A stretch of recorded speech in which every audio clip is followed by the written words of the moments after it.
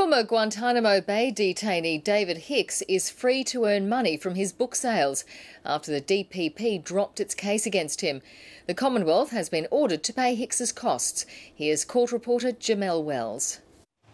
The Director of Public Prosecutions brought a case against David Hicks, arguing that the proceeds from his controversial memoir, Guantanamo: My Journey, are the proceeds of crime.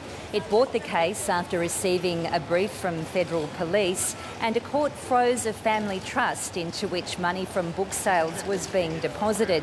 Today in the Supreme Court, with no explanation, lawyers for the DPP announced that the case has now been dropped. Outside court, David Hicks said it's now cleared his name and given him some closure in the matter. He spent 5.5 years in solitary confinement at Guantanamo Bay after being convicted of terrorism offences by an American tribunal in 2006. David Hicks and his lawyers and supporters have always argued that he was tried by a kangaroo court. Jamelle Wells at the Supreme Court in Sydney.